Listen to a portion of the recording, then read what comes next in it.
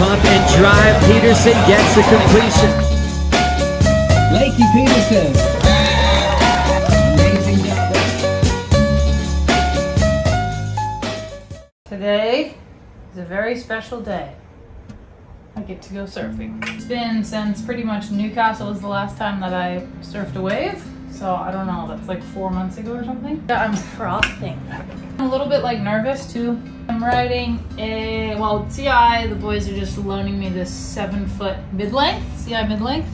And I have a shorter one here for when I'm ready to step down. I'm doing the North Shore movie where the guy steps down. Very buoyant, lots of volume. I'm just standing up, we're gonna go down to Sano. And I'm going straight. No turns. Yeah, the pop-up is my worst thing, or was what hurt the most with my back, getting my legs like underneath me, so that's why I'm a little nervous, but I've done it in the gym a million times this week. This is my step down board. This is a 6'8", little less volume, beautiful, brand new. I think I'm gonna keep this board. I'll be on this like next week probably, and then I'll go a little bit shorter, a little bit shorter, a little bit shorter, and then I'll be on my short board. Onofre. Safety into my knee. There's some hazardous longboarders out there. Thank you for waxing my board. Feeling good in the pink suit. Yeah, 2 people just came in and said a great white breach right there. So that's fun. It seems be following us around. Ready? Ready. Let's do it. Beautiful day for it. Beautiful waves for it. Feeling blessed, feeling dangerous, feeling nervous.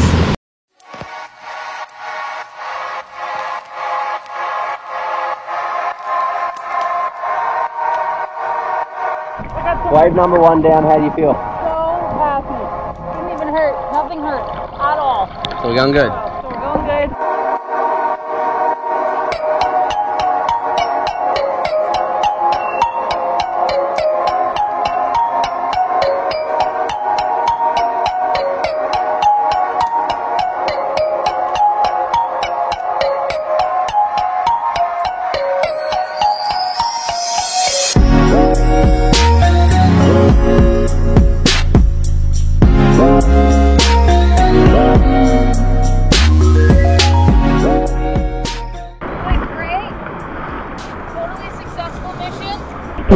Happy to be back in the water.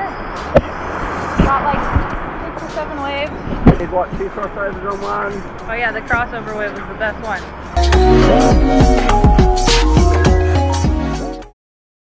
We're gonna go play basketball. This is a new formed hobby. Caroline's gonna come down. Mike might come down. Mike is actually very good at basketball. I'm a little bit handicapped though. I can't really jump too much still. Out of all the sparkling waters, LaCroix, Spindrift, or Topo Chico, what's the best one, do you think? I love them all. Lately, Spindrift has been my favorite. I'm having a LaCroix. I reckon this hibiscus flavor is the best of the LaCroix.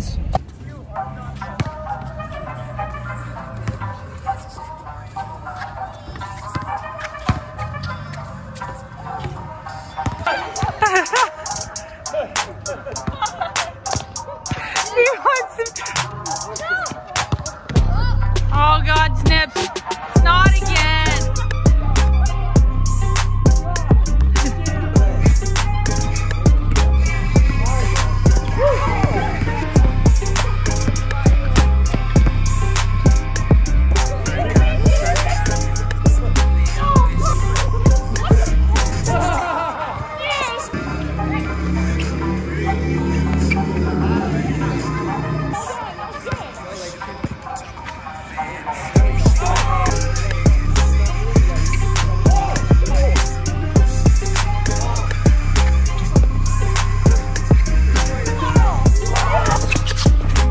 Oh, Cypress! Yes! Beautiful! Straight up, like. Right, okay. 16. They just lost. So, Carl, you won every time in knockout. Oh. You weirdo. Come back to him. It's on the rise.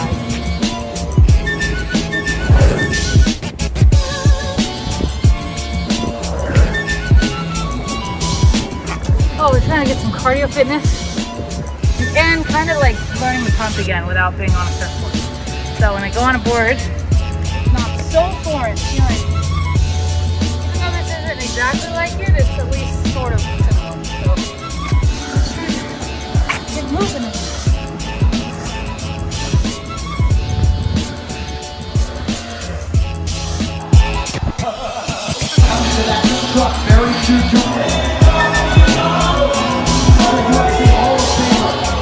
McGregor Poirier, baby. I'm claiming Poirier's got it.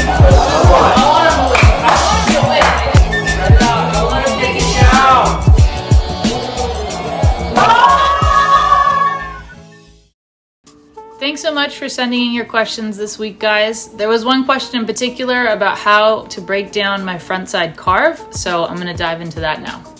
For a forehand carve, the first thing I always start with is generating speed off the takeoff. So getting up, getting some speed, seeing the section you want to do your carve on. Then number 2 is going to the bottom of the wave, bottom turning. You want to get really low and springy. You want your backhand to almost touch the water so you can explode up to the top of the lip. And making sure you're hitting the lip in the correct place, the best power source of the wave. Opening up your hips and your shoulders, wrapping around. And once you finish your wrap, you wanna then be looking back down the line and focusing on your second turn. Sometimes people will do a wrap and they'll carve so far down the wave that they'll lose all of their speed. And so you wanna make sure you stop it just in time to be able to line up your next turn and come out of it with speed. Important thing with forehand carves that I find myself do a lot and I see other people do a lot is turning on the wrong part of the wave. So with a carve, you really want to make sure you're hitting the best power source of the wave and it's steep enough. Sometimes I'll go up to do a carve and then the wave will naturally flatten out or it'll be a little bit too far on the shoulder. And so it's just knowing how to kind of adjust and take your foot off the gas a little bit if the power source goes away. Thanks so much for watching, guys. Remember to hit that like button and please subscribe and leave a comment below with any questions you want me to answer for next week's video.